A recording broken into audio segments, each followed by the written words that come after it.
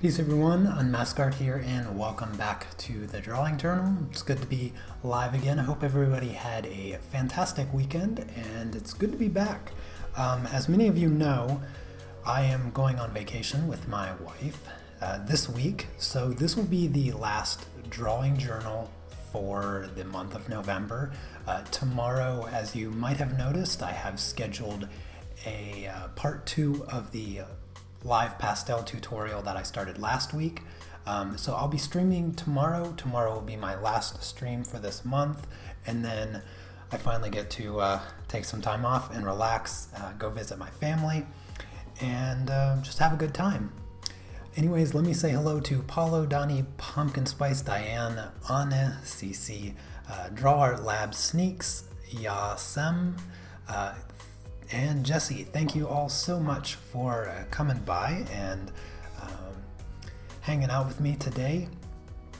So today's title is What to Do When You Don't Know What to Do. And this is something that I struggle with a lot, because when I'm setting up these drawing journals and all of my other live streams where I just kind of like hang out and work on something semi-random, I often struggle with, like, I even ask my wife sometimes, like, I don't know what I'm going to do. It's always over the weekend too, that I'm like stressing about this, because I'm sitting there, I'm like, man, I want to do something compelling to bring viewers in. I want to do something that gives me the opportunity to teach something, or just discover something, or experiment. And I always try to like outdo myself from all of my previous streams, and I think that it's an unnecessary amount of pressure that I put on myself.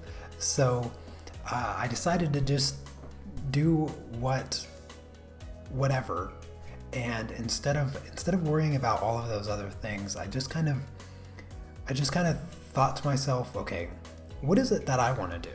Like, what is something that, you know, maybe I struggle with artistically, or I'm afraid to attempt, or something I haven't tried. And that's actually quite easy, because I've been wanting to do a pastel portrait for some time. I've done a couple, like, small ones that weren't like full-scale portraits, and so today I have my Carbothello pencils here. I'm working on pastel matte. This is just a random piece of gray toned pastel matte that I had in my drawer. So I didn't choose gray for any particular reason other than the fact that I had it in my drawer. And I'm just gonna start coloring in this portrait. You can see some of the lines here, and that's what I'm going to do. So my greatest piece of advice when it comes to dealing with those moments where you want to do something but you don't know what to do, it is to just do anything. Don't stress about what it is that you're gonna do. Just do something.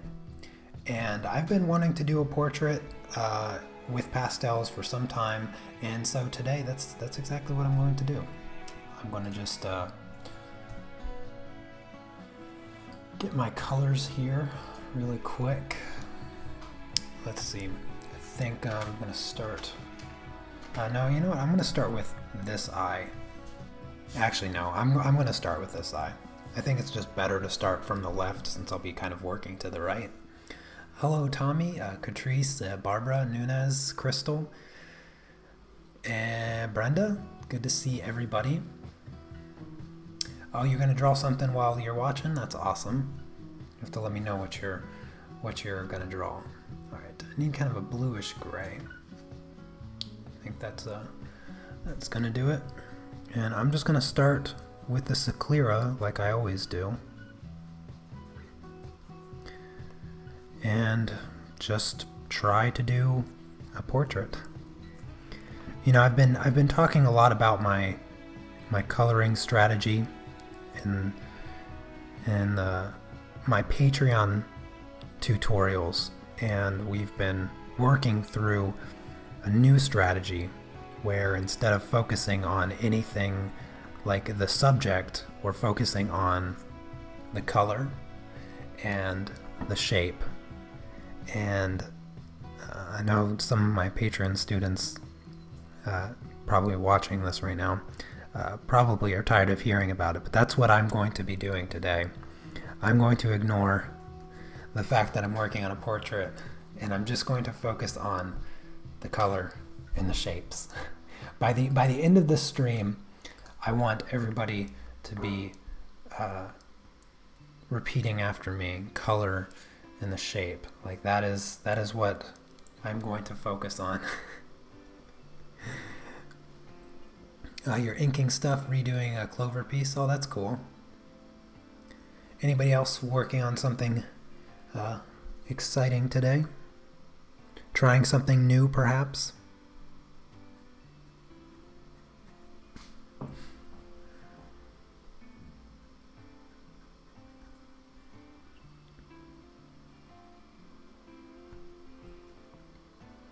Oh, hello, Lily.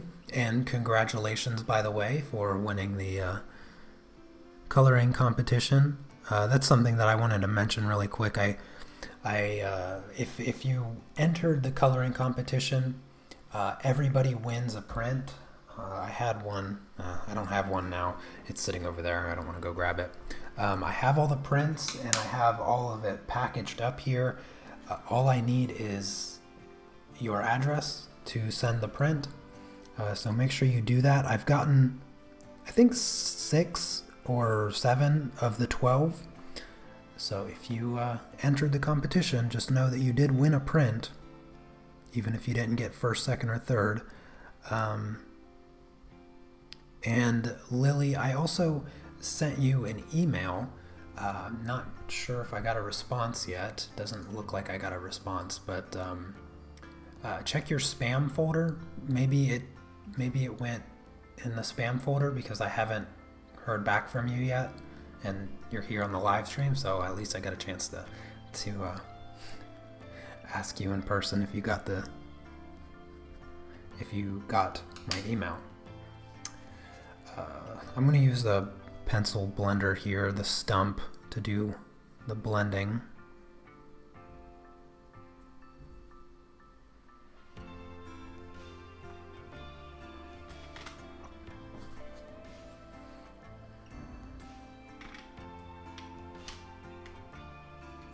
Oh, hello, Bonnie and Ginger.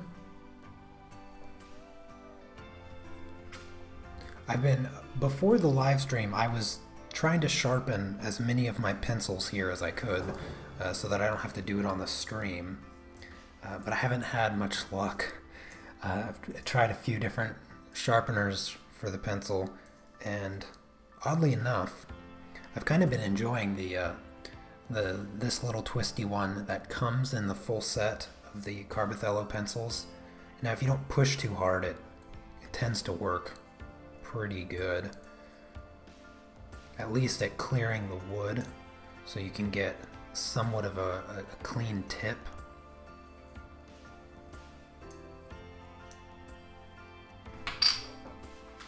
And then you can use your sandpaper.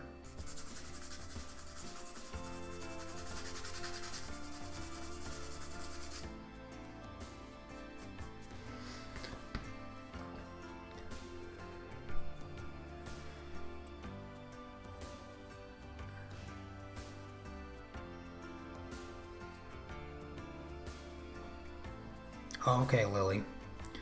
Alright, well, I leave technically tomorrow evening. So I want to try to get all of the prizes and things mailed out before I leave, because, you know, it'd be a long wait otherwise. And it's unfortunate that it's a holiday today, and yesterday was a holiday, so getting the prizes and everything mailed out today is not possible, unfortunately. but tomorrow I should be able to, and hopefully I can get all of that taken care of tomorrow. I have so much stuff that I have to do tomorrow. It's kind of tough, but I hope I can get it all done before I leave, because I don't want people waiting for too long, because sometimes it can take a while for my packages to show up, and yeah, I'd prefer that not to be the case. Now I need a little bit of green.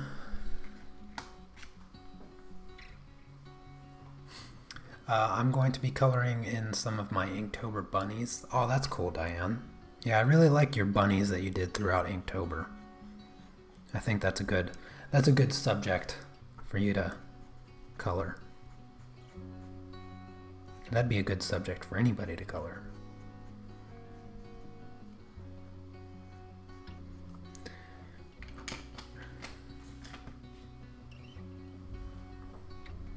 Oh, hello, Gihan.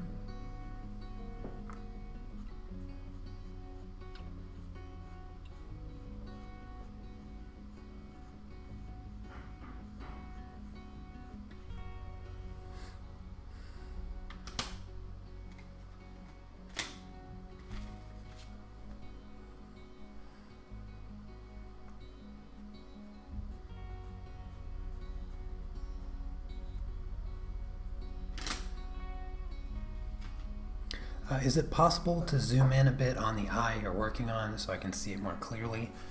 I can zoom in a little bit. I don't want to zoom in too much because, you know, I'm just doing this for fun, but I'm more than happy to zoom in a little bit. I'm not really going over specifics for a tutorial because as I explained, like the topic of today's drawing journal is just, you know, what to do when you don't know what to do, and I am doing just that. I chose something that I've been wanting to try for some time. I've really wanted to try out a pastel portrait, and I'm just kind of working up the nerve to do it. It's probably not the best idea to do it live, since I haven't really done a pastel portrait before, and I'm just kind of I'm just swinging for the fence here with this, so hopefully it turns out decent. I don't have any goals for getting this done today. That would be a little absurd, I think. Impractical to think I could get it done today, but I do want to get some of it done at least.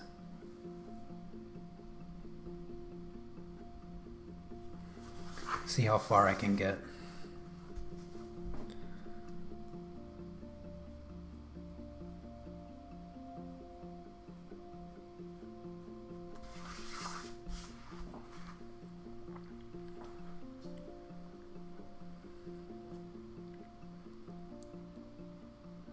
I have had trouble drawing eyes recently. They are supposed to look straight ahead, but look as if they are looking to the side. Well, when you're sketching out your eye, focus more on the positioning of the pupil as opposed to the positioning of the iris itself.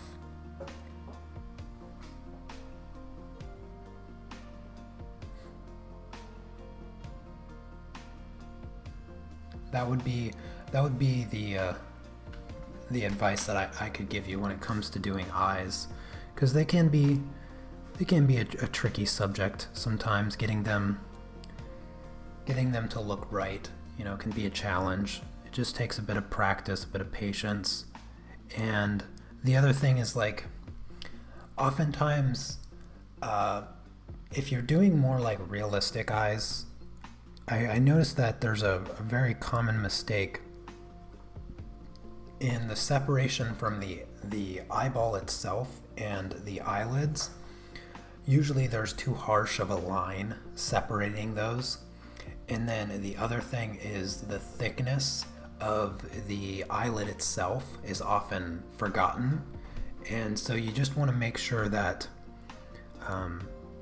you create those. There's two lines. So there's the line that separates the actual eyelid from the eyeball, and then there's a gap there, very thin gap, that is the thickness of the eyelid itself that you want to make sure that you get correct also. That way the eye looks three-dimensional.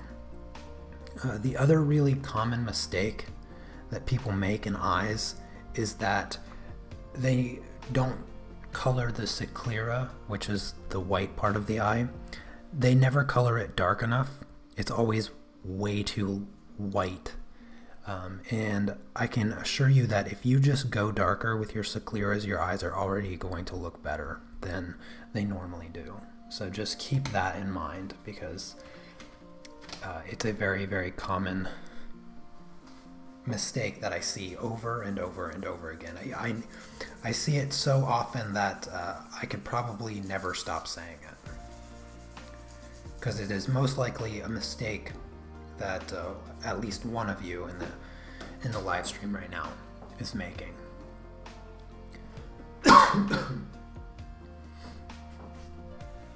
And if you guys have any other questions, you know me, I love questions and I never get enough of them. So if you're new to the chat, or you know, you're not new to the chat, you can ask me all the questions that you want, because I love answering questions.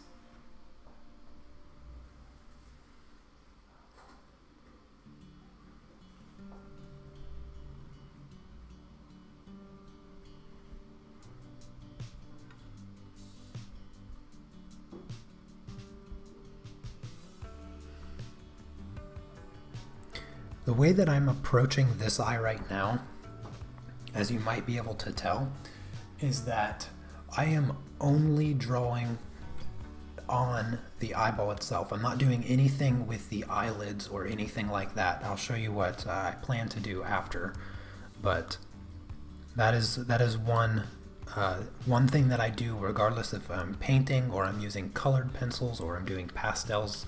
Here, I always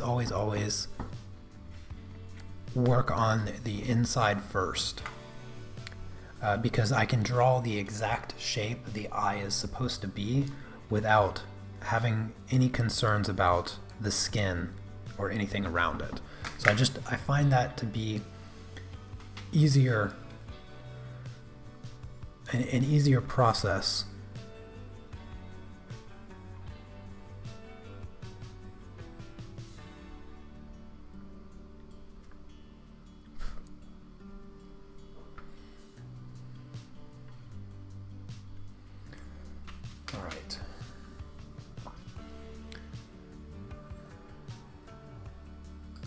Alright, checking. Yeah, okay. Alright, I will send you the PayPal amount, Lily. Thank you for the email back. I'll send you that after the stream, and then you can order whatever art supplies you want. How clean is the blending stump? Oh, where did I put it? Oh, here it is. It's stained. It's not very clean. I'm using dark colors, to be honest with you. The colors I'm using are quite dark, so I haven't cleaned it.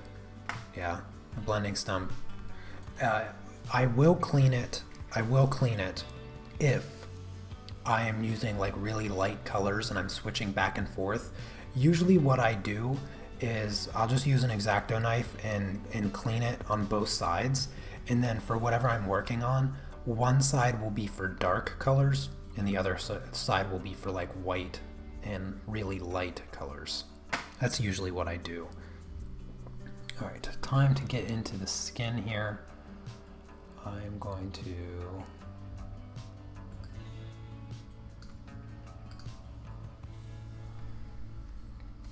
use a bit of this, I think. That looks a little bit too dark. Maybe I'll just use a light pink for a base color.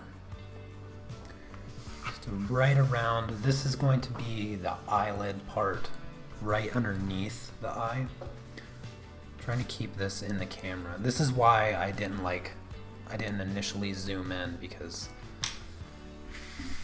I was worried that I would be out of frame with my picture.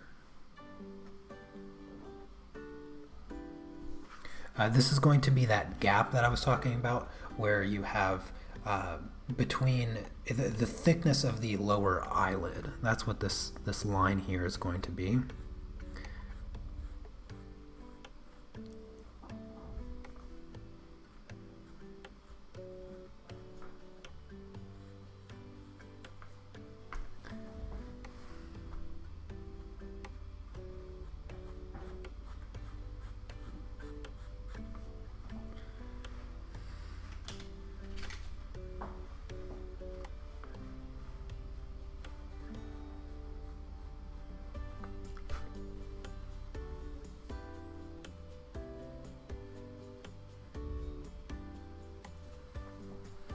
A little bit too dark. Maybe I can blend it out a little bit. I never knew how to clean the stumps. That was a very good advice, using the knife. Oh yeah, you just use I just use a craft knife and sharpen it like a pencil. You can buy pastel matte just about anywhere. You can get it on Amazon. You can buy pastel matte on Amazon.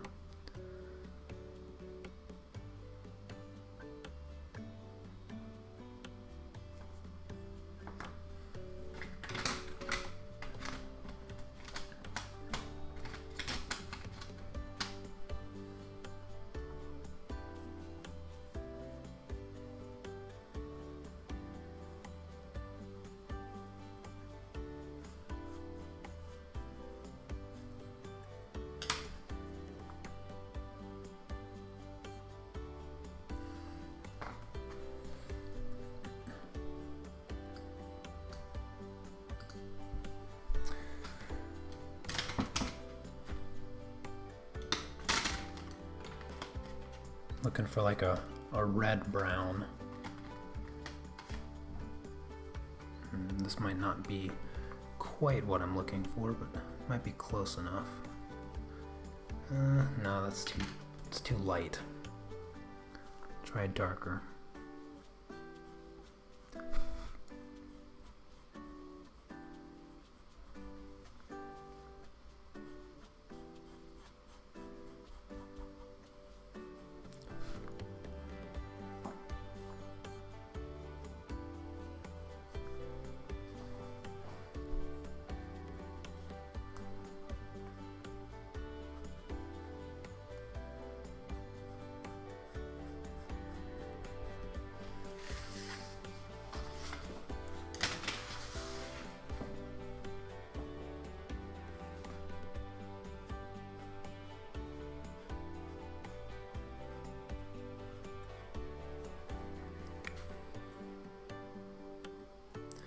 You can't get it where you live.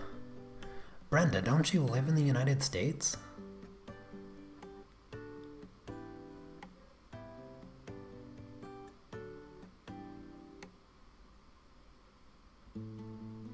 You got some 400 grit sandpaper. Yeah, the sandpaper is a little tough on the fingers if you use that to blend.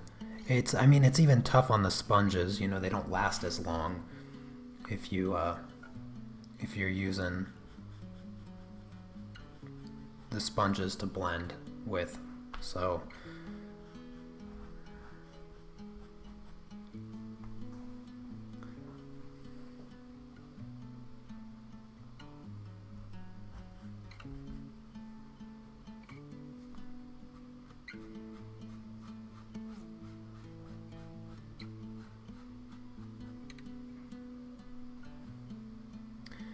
yes, but not in West Virginia.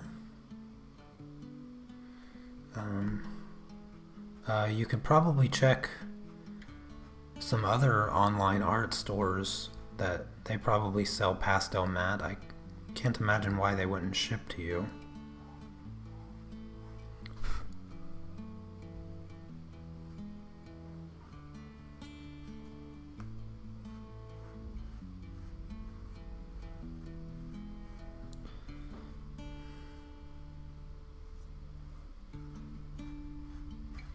I'm going to do all this skin around this eye before moving on.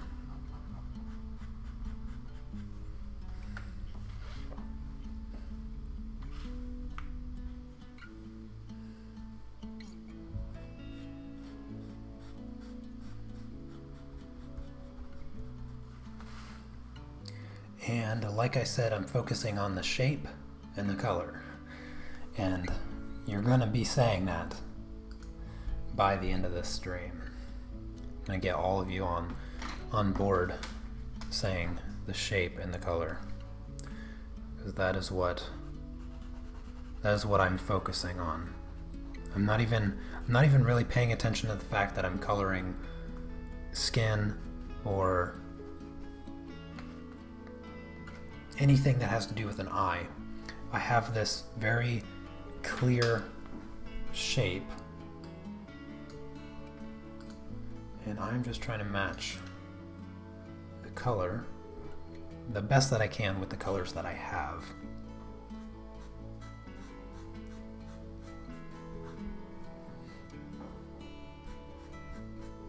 And then I'll blend it out, and that will give me the right shade, hopefully, if I mix my colors properly. Shape and color, yep, you're absolutely right. I'll be saying that all stream.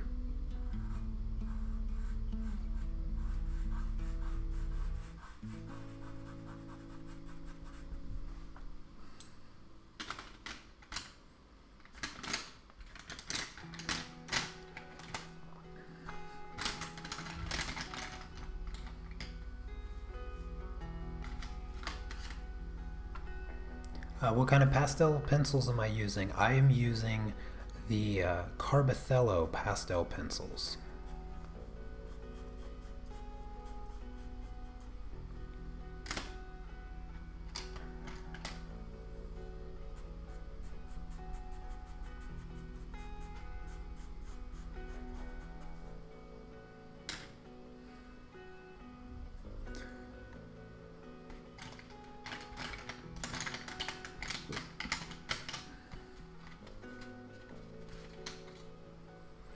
Have I ever drawn a face not starting with the eyes?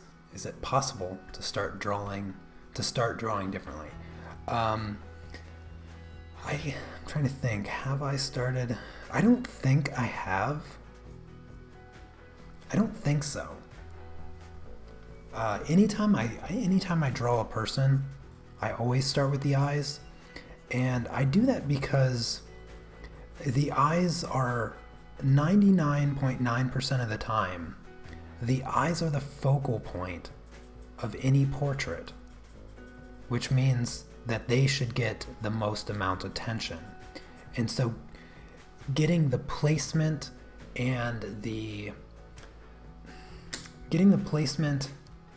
of the eyes along with the expression of the eyes is far more important, in my opinion, than matching anything else in the reference photo.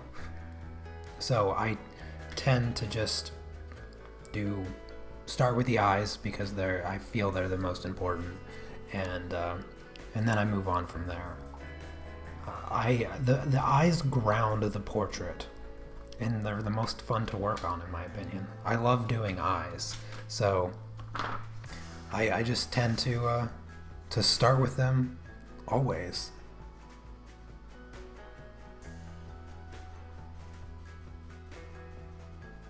I don't think I've ever started with anything other than the eyes. And I don't see any reason to change that. Like, I don't have, there's nothing that indicates there is a benefit to starting anywhere else with a portrait. And until I accidentally discover one, then I probably won't change my process.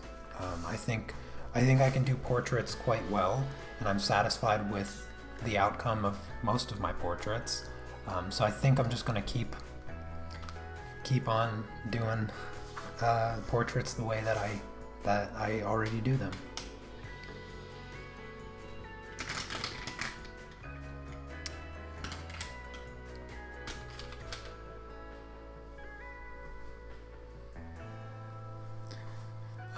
how do you choose whether to do a drawing with colored pencils or pastel pencils? Is it just the mood you're in or the subject? No, it's really, I've done a lot of portraits with colored pencils, and I've always wanted to try a portrait with the pastels, which is why I'm doing it. I don't tend to choose my subject based on what it is I'm doing or anything like that. I just like to try out different mediums. Pastels are a lot of fun to use. They're quick and they're just fun. So I just switch back and forth based on arbitrary things, I guess. Nothing very obvious.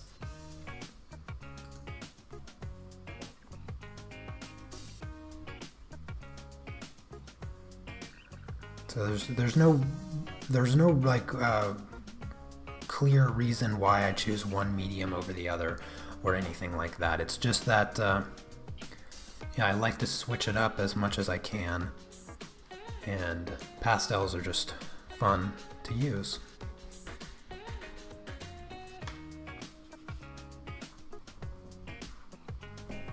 Oh, thank you, Lily. Yeah, I always felt like my portraits lacked a little character, but I still enjoy doing them.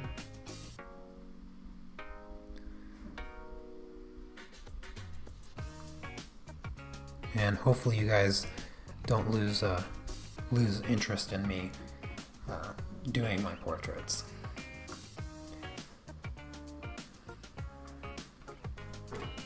Need a little bit more pink, I think, in my makeup here.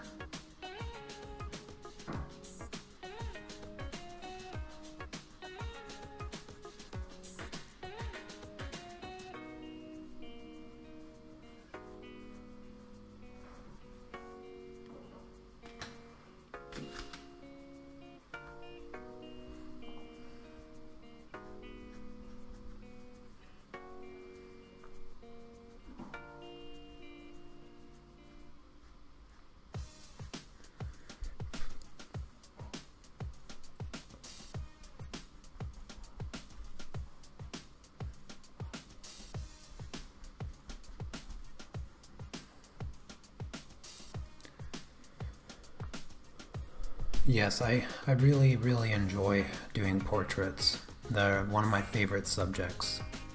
Portraits and figures. Those are my favorites. I just like the expression, and I really enjoy doing people because I just find it to be the most difficult of subjects. Of all the subjects that I've drawn and painted and colored and all of that, I always go back to portraits and figures as being the most difficult that I come across, and I find more enjoyment out of the subjects that I feel are more difficult in comparison to something like animal portraits.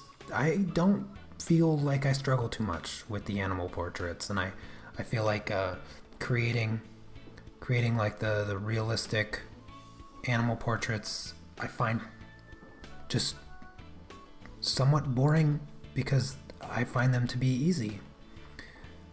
They're just one of those subjects that I just don't find very difficult to do.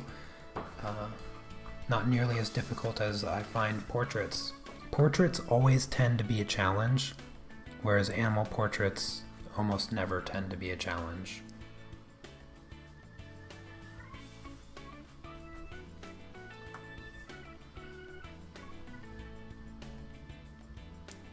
But I always have to change it up so you guys don't get bored with the content. So I don't just focus on one thing. That's probably something else that I just can't help, is that I always have to be trying something different. And I don't really focus on one particular kind of subject. I'm always a little all over the place with my subject choices. because it's just more fun for me. I'm working on like a dark gray pastel matte paper. That's the paper I'm using today.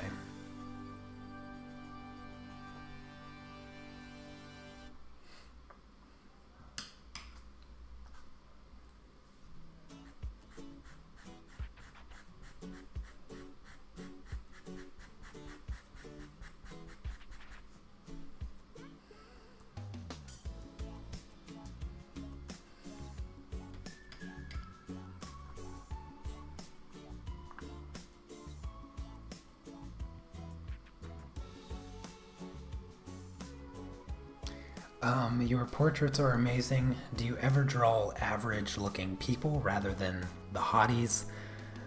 Sometimes they have more character.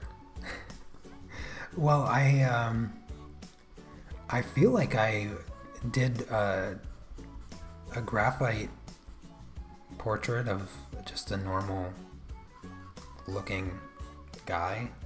I mean, it's hard to say.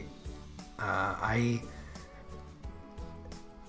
just draw what I find compelling, and oftentimes I'm choosing my reference photos accordingly.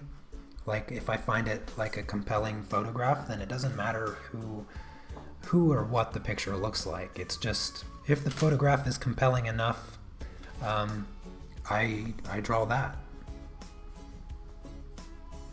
But I get what you mean.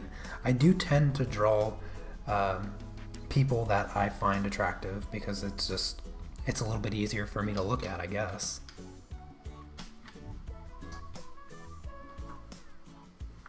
It might be easy to draw a cat, but a certain cat, isn't that much more difficult? No, like that's the thing. I don't find difficulty in it. When I do pet portraits and whatnot, I just don't struggle. I just you know, I take my time. I use the techniques that I learn, or that I teach. I mean, the techniques that I teach all my students. I just use those techniques, and it's kind of, I suppose it's partially my fault because of the way I break things down.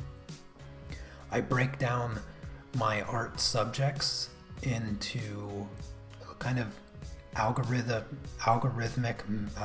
processes, in the sense that, you know, when I draw, think of it very simple. If I draw a square, it's like always starting with the same edge. So I draw a square starting with the same edge every time, and the way that I break down the subject means I always draw the next edge next. And when it comes to drawing people, I always start with the eyes, in particular the scleras, and then I go with the skin around the eyes, and then I go with the eyebrows, and then I go with the nose, and then I go with the lips, and then I go with the cheeks and the jawline, and then I go with the neck, depending on the positioning, or the hair. And when it comes to animals, it's very similar in the way that I break them down. I start with the eyes.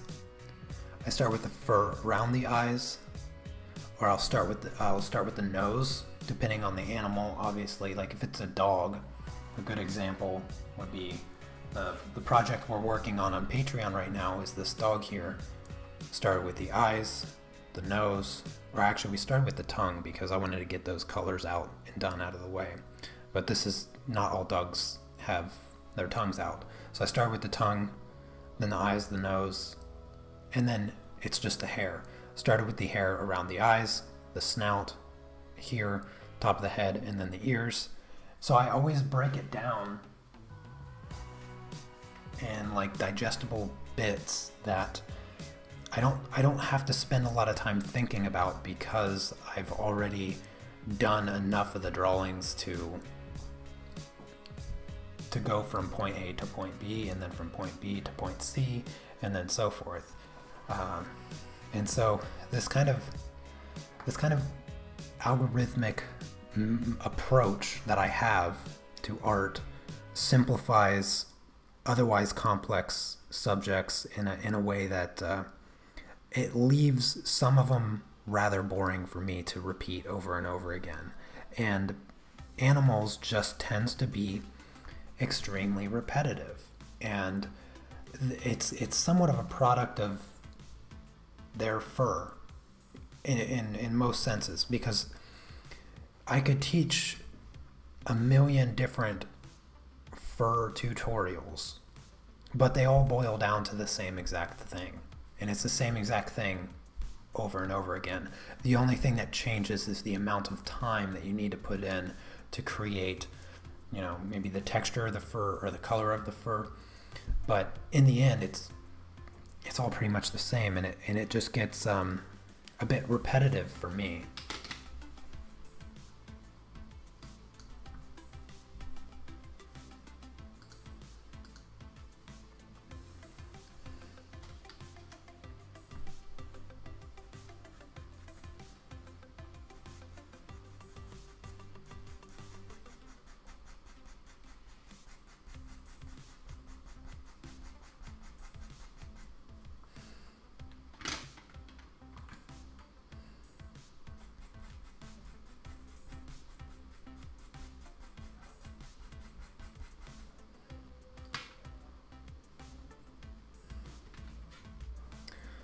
It sounds amazingly easy with the squares, especially I need that for the dog portrait. I have a request for drawing a friend's dog. Thank you for all the good advice. Oh, you're welcome. Yeah, I try to help you out as much as I can. You know, I have this philosophy that when it comes to my art, you know, if you guys want to know how I do something, I share it in its most explicit detail. I don't think that technique should be a secret among artists. So I am completely open as much as I can about my process and everything that I do, so that you guys can progress in your own artistic way. So I'm happy to answer as much questions regarding techniques and process as I can to help you guys out as much as possible. Because I don't think that anything that I do artistically is like magical in any way. It's just, I find it to be very basic, very straightforward. Nothing like is always kind of expressed in movies and things like that, with some kind of weird tutti frutti kind of artistic expression. I don't believe in any of that stuff. You know, oftentimes you'll hear people talking about like the old masters and how they had these really, I don't know, almost flamboyant kind of strategic ways of creating art, and then I just don't think that's true. I refuse to believe that that art has to be some kind of feeling, like it has to be generated by a feeling first in order to be great.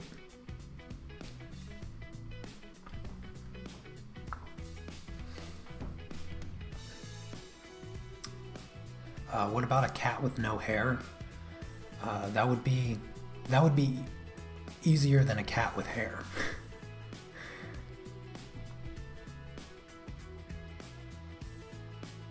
It would be easier in the sense that it'd be faster, because you wouldn't have to deal with fur direction, fur length, fur color, because those are like the three keys to doing fur or hair: direction, length, color. And that is both the scale of importance. Direction is the most important, length is the second most important, and color is the third most important.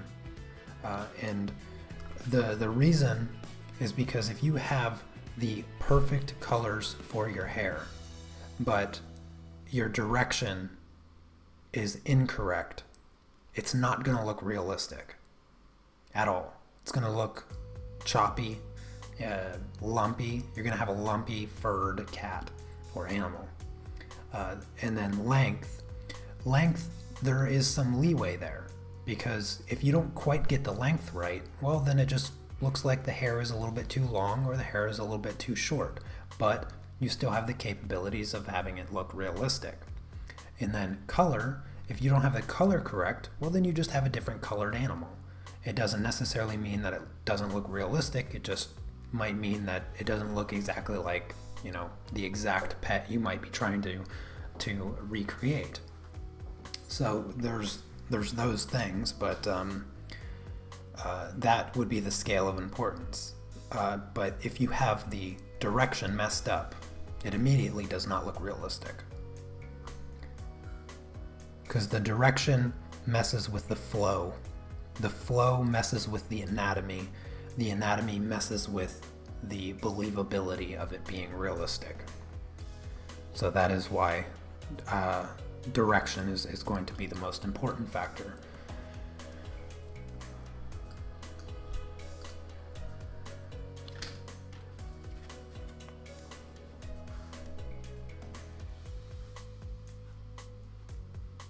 I didn't even intend to go this far with this portrait here. I'm already a bit beyond what I anticipated doing today, as far as the degree in which I was gonna get anything done with this. But I guess that's the benefit of doing it with the pastel pencils, is that I can fill in these larger spaces exceptionally fast and get more done than I anticipated.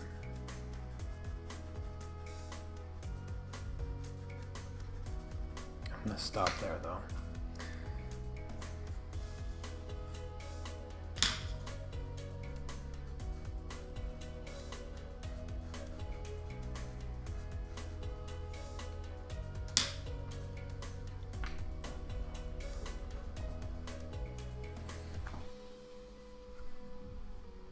The eye is perfect. Well, thank you, Rob. I appreciate that. I still got some ways to go, I think. But, yeah, I think it is coming together pretty nicely. The one thing that I'm scared to death of doing is the nose. I think that the nose is probably the hardest part of any portrait, and it might be what I find to be the most difficult thing to draw, just in general, just of any subject, anything. I just think the nose is my greatest weakness. Any of you guys have a greatest weakness? What's your drawing nemesis? What's your drawing subject nemesis? Because I think I'd have to give it to the nose. I'm going to try to get to the nose today, so I'm going to jump over to this other eye. Oh, hello, Tatiana.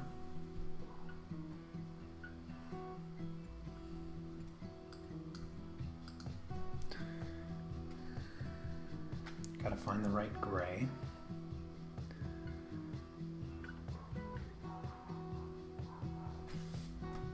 This might be about right.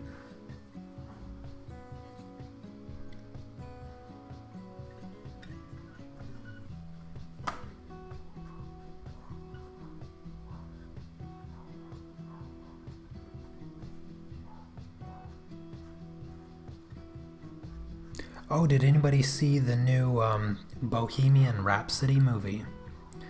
My wife and I saw that last week. Or did I mention that? I don't remember which day it was. No, it was Wednesday last week. So, yeah. Yeah. I mentioned it in the Patreon live stream, but I didn't mention it on a drawing journal. But we went and saw that last Wednesday on our date night. It was a good movie. Rami, the actor that portrays Freddie Mercury, gosh, he is so good. He's so good. He's like my favorite actor. His portrayal of Freddie Mercury was just flawless.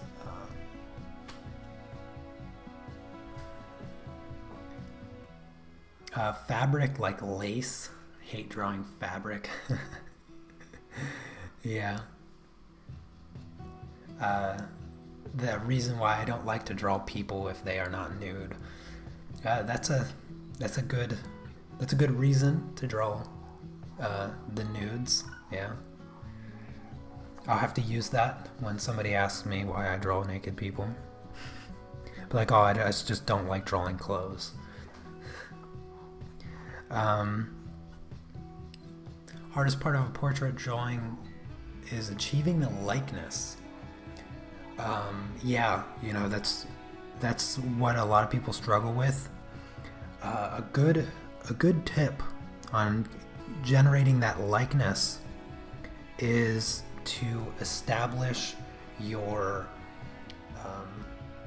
anchor points and landmarks in the picture. And I describe landmarks and anchor points as being I've described them before. What did I do? Oh, I have a drawing journal that I did, I think it was earlier this year, how to draw faces from any angle. And I talk about landmarks and anchor points. Like a landmark would be like this corner of the eye, and then I would use that corner of the eye to determine like where the eyebrow's at. So I'd like use a vertical line and be like, okay, well the eyebrow's just over here. And then I'd use like, okay, here's the side of the nose. If I go straight up, oh, look, it matches with this side of the iris. So I use those to generate the landmarks and reference points for the portrait that I'm working on, and that helps me keep that likeness. But that is the key to getting the likeness, matching your anchor points and landmarks. The scale doesn't matter. It's just matching those key points.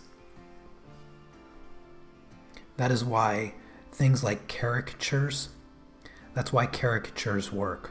When you look at a good caricature artist and they have they draw some famous person or something that everybody recognizes, and their face is all deformed and everything, the reason they're able to capture the likeness is because they match up, not the anchor points, but they only match up the landmarks.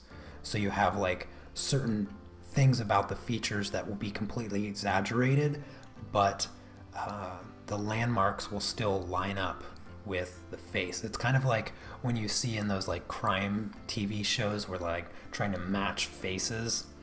The computer is analyzing landmarks of the face, corners of the eyes in relationship to the tip of the nose, or corner of the eyes in relationship to the tips of the mouth, or something along those lines. That's that face mapping stuff.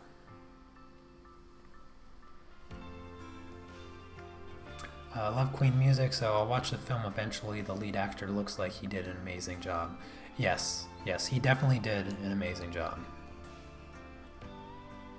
Oh, hello, Chrissy. Good to see you. And Gina, good morning to you.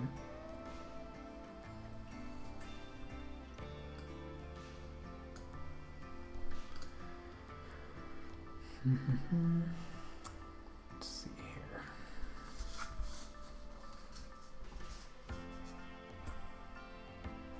that's not dark enough. You need darker gray.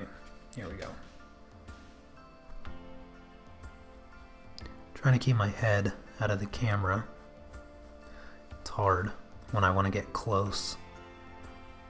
That's the one thing about my drawings that I do when I'm live. When I'm live streaming my drawing process, I can never draw as good live as I can when I'm just, you know, sitting here by myself. And the reason is because, you know, I'm really far back from my paper, and I'm like, my arm is fully outstretched, so it's really hard for me to match the tip of my pencil with where I really want it to go. So that's something that I've had to get used to over the years of doing the live streams, because otherwise you'd just see the back of my head. This would be me drawing, this would be my head, and you wouldn't be able to see anything because normally I'd be like real close because I want to see exactly where the tip of my pencil is touching the paper, and I like to get real close. But obviously not all that possible live streaming.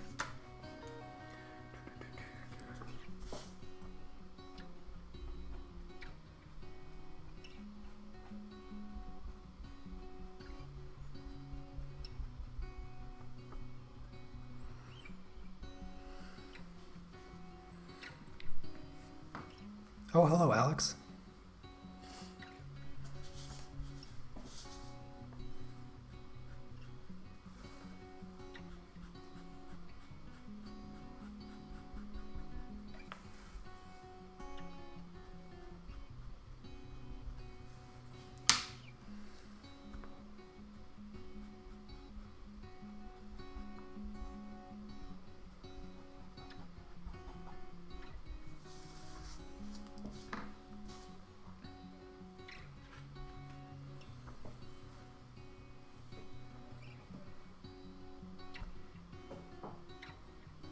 Oh, you work the same way? Yeah, it's not because you're older. No, I like to get really close too, so I can be more precise.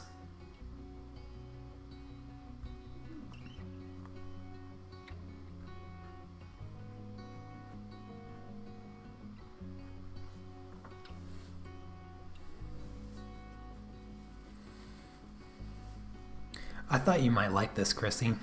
The reference photo that I grabbed just it kind of reminded me of the portraits that I tend to see from you, and I know you like to do the pastel portraits.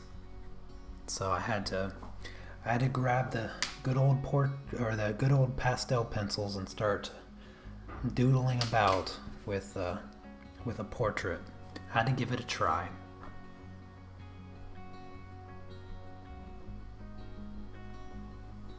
So far, it's working out pretty good.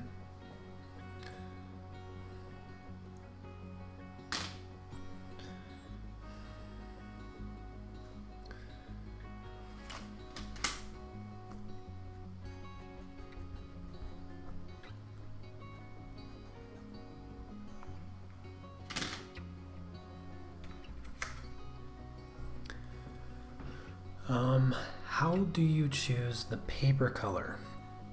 I don't. I just grabbed this piece of paper because it was a random piece of paper that I had. I don't tend to work on colored paper, and I don't tend to rely on colored paper to have any lasting effect with my drawing.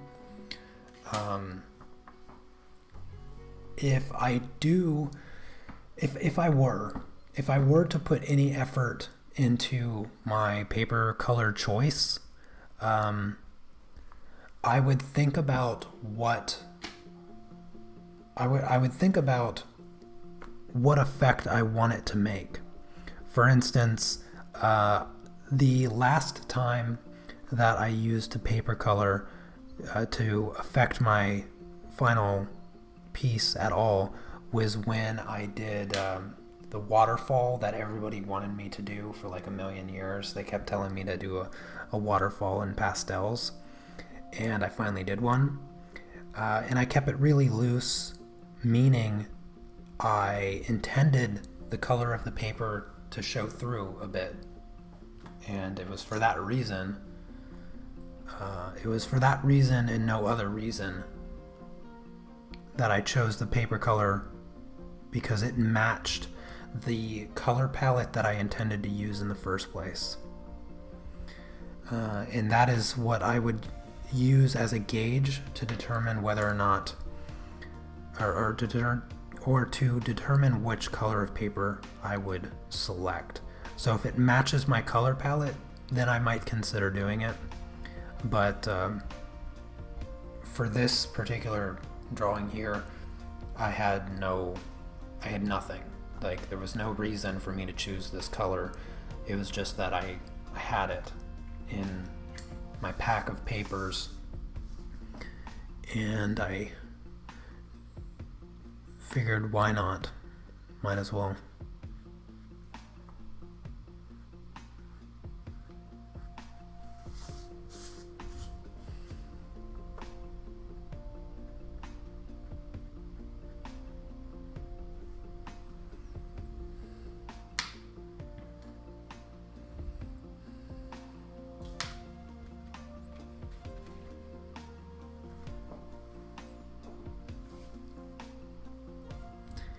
Yes, when it comes to the eyes, getting them to pop off the page, the highlights do really help, but to be completely honest with you, still, I am convinced that the more important aspect is getting the right value of the sclera. Cannot stress that enough. Getting the right color of the sclera, that white part of the eye, getting that correct is so much more important than even getting the highlight, I think.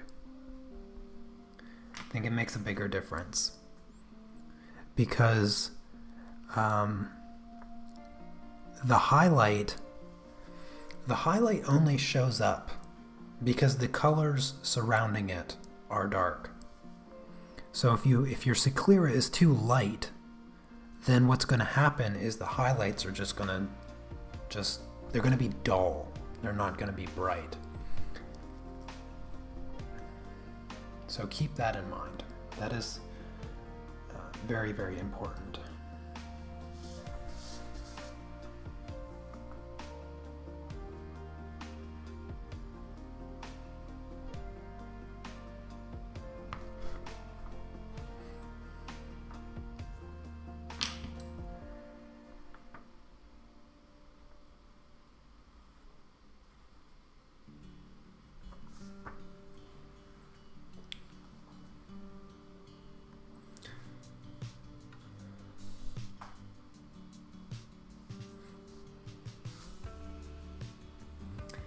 I don't have this pink color.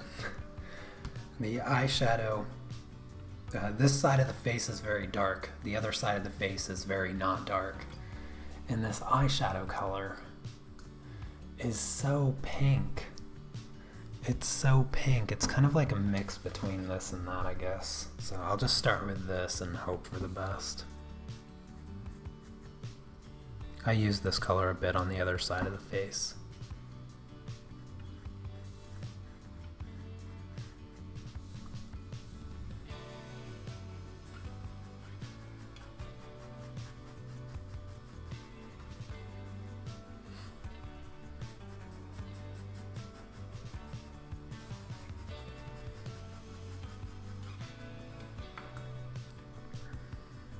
Gotta do a lot of color mixing here.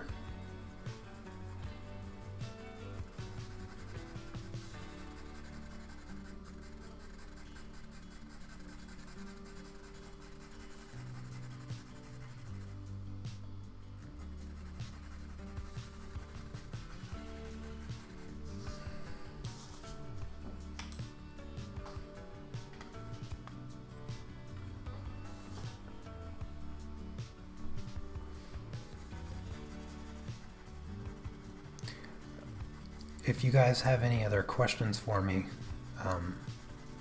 please don't hesitate to ask. I did not get enough. I didn't get too many questions yet today, so keep on asking.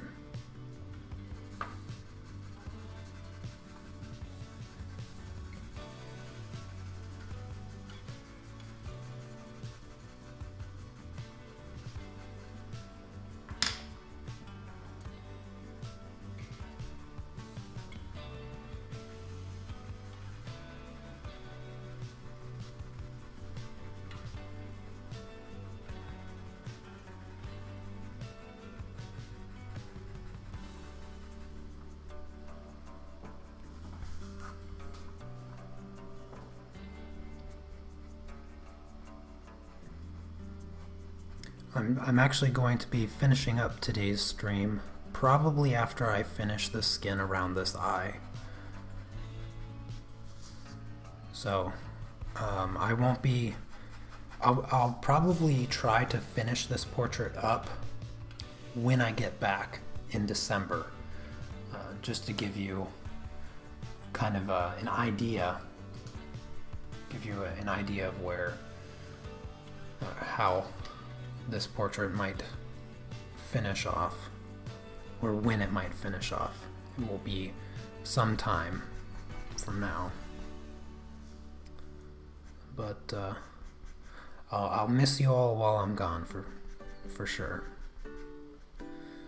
Every time I leave for some time, I always get a little anxious because I know I'm gonna come back to like a million notifications, because when I go on vacation, I don't check my email, I don't check my subscriber count on my channel, I don't do any of that. As far as I'm concerned, when I'm on vacation, I don't even have a YouTube channel, because sometimes you just need to unplug yourself from the internet, and it's especially important when you're spending time with family. Your family deserves better than your subpar attention if you're attached, if you're too attached to the internet. So I tend to unplug when I'm away. And it certainly helps me kind of recharge my batteries and then be motivated when I do finally get back.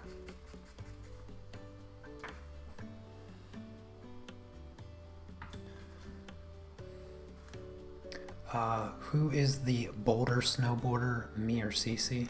I'm gonna have to go with me. Even though it's been several years since I've snowboarded, I'm feeling real good about getting back on a board.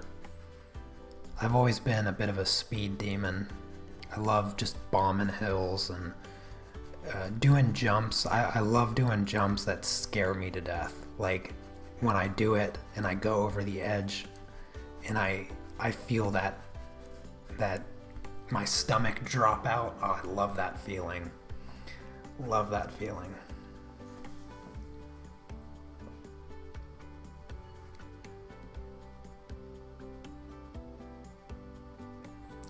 I invested a lot of time in a yoga portrait. I messed up the face. Should I spray with fixative and try to save it, or should I start again? Or it may be impossible for you to say. Well, are you doing it with pastels? You'll have to let me know what medium you're using. If you're using pastels, then I'm gonna have to unfortunately say that you might just have to chalk it up as a learning experience. It's okay to mess up. It's perfectly acceptable to you know, not have things go exactly as planned. And if you really feel connected to the project, then it's probably worth starting over. If it's colored pencils, if it's colored pencils, then you could try a textured fixative. You might have some luck with that, better so than pastels.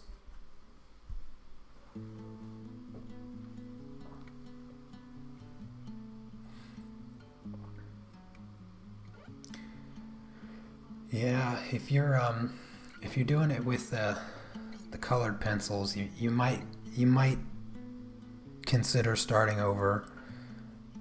I mean, like I said, you could try it, but because of the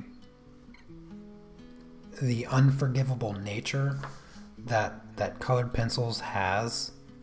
See, pastels are a lot more forgiving than colored pencils, so you have a little bit more leeway there, but with colored pencils, not so much. So you might just, you might just want to chalk it up as a learning experience and then move on and try to start over and identify, like, if you're going to start it over, if you're going to take the time, if you really feel passionate about it, then identify what you did wrong. Don't just start it over for the sake of starting it over. Start it over with the intention of not making the same mistake. So identify what you did wrong and correct it from the beginning. Don't wait to get there again. That's what I would suggest.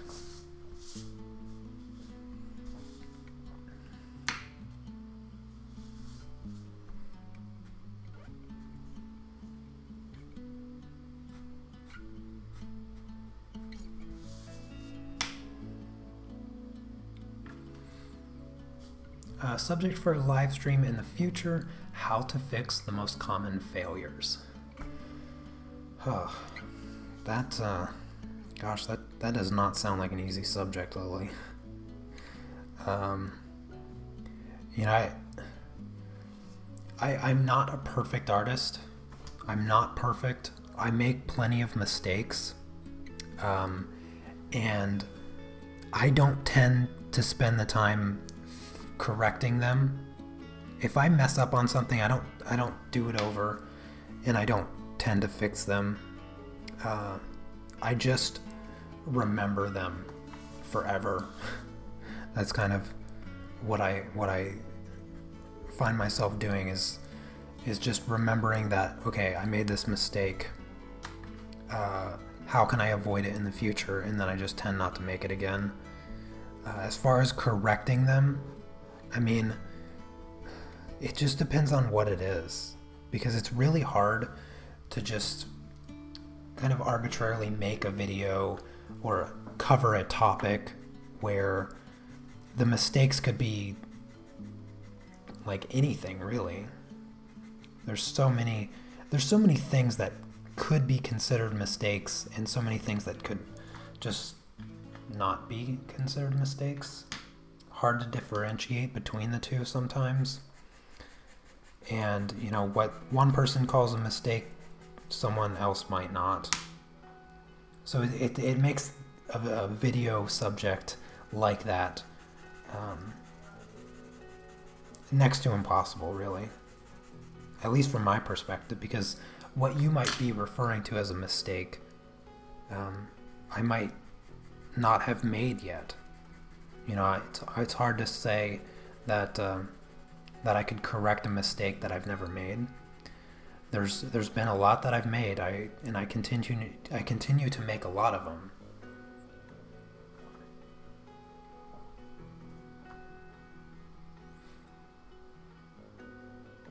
Oh yes, you're welcome, Rob. Yeah, sometimes those small file sizes, they do make it difficult, unfortunately. Yeah. Sometimes like the best pictures that I find are the ones that are just way too small, and it's like, oh, it looks so cool, but I know that if I try to replicate it, it's just not gonna look as good because the file size and the picture's just too pixelated and whatnot. Yeah, it can be a big letdown. That's probably we probably tend to do that too much as artists. relying on a reference photo that is just way too far gone, sometimes that can be, you know,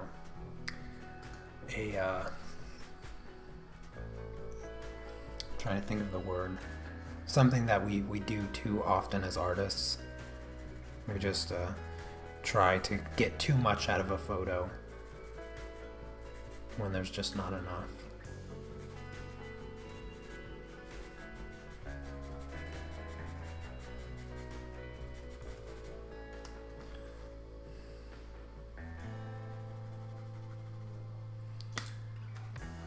I don't want to leave too much undone on this portrait, but I do have to get going. I have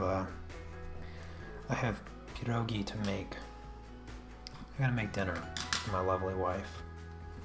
She's been itching for pierogi for a couple days now, and I keep putting it off because I have so much stuff that I have to do before I leave.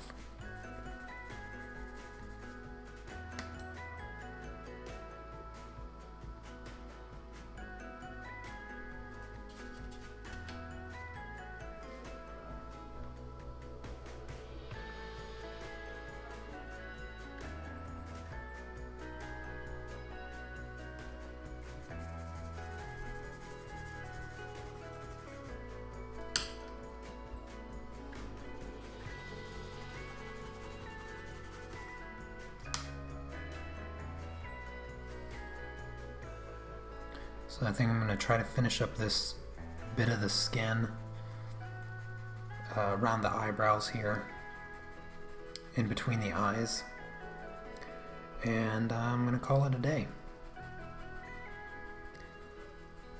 Still got plenty to do on this portrait, but I do like the way the eyes have come out. One of the things with pastels, you know, they are really delicate. And I use essentially the same technique, same approach, you know, doing the scleras, then the irises, pupils, and then the outer skin.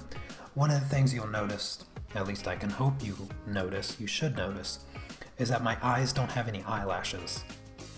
I am not done with the skin around the eyes, and you never want to try to jump to those details too soon. If you're not satisfied with the skin around the eyes, you're not going to magically become more satisfied if you start throwing in eyebrows or eyelashes. So I'm not putting eyelashes on today. These eyes would look probably a million times better if they did have eyelashes. Right now they look a little empty, and you know, that's for obvious reasons, but I have to avoid doing it. I don't want to jump to those details.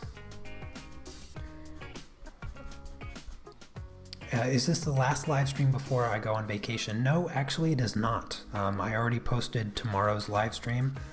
Tomorrow I'm finishing up the pastel, the unison pastel mountain landscape that I started last Tuesday. Part 2 will be tomorrow, so you guys will have one more live stream before I go on vacation.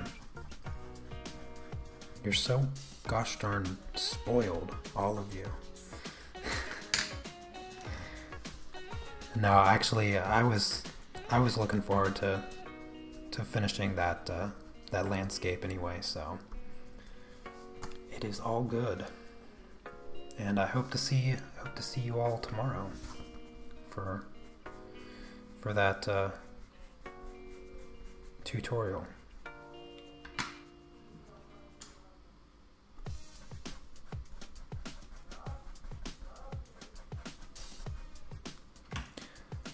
I decided to throw in this eyebrow. I didn't do any texture with it, just kind of the base colors to get it right. Alright, I'm going to start putting my pencils away and signing off for today. Good, I'm glad you love it. Can I elaborate on the hardness of the pastels? What are the hard ones? What are the soft ones? Okay, well, actually, I don't know. I don't use any hard pastels. I've heard of hard pastels, and I've never used them, so I don't have any knowledge about them. I can't tell you what benefit there is to the hard versus the soft because I've only ever used the soft in the pencils. I don't know if technically the pencils are considered hard pastels. They're certainly not as soft pastels. I find them to be a little bit harder, and that limits their spread in blending. That's the best information that I can give you. I don't want to like start making things up just to sound smart. So that's pretty much as much information as I can give you on the difference between hard and soft.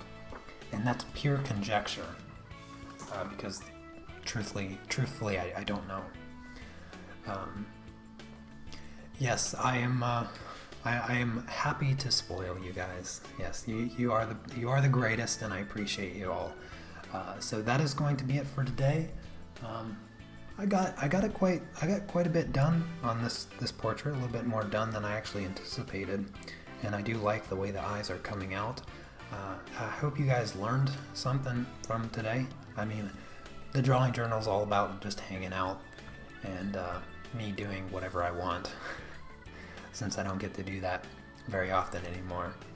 Yeah, that's going to be it for today, and I will see you all tomorrow for the live pastel tutorial. Ironically, today kind of felt like a live pastel tutorial a little bit, but I wasn't really talking about what I was doing or talking you through the colors. Tomorrow we'll be finishing up that mountain landscape with the unison pastels. So until then, have a lovely rest of your day, and I'll see you next time. Take care. Peace.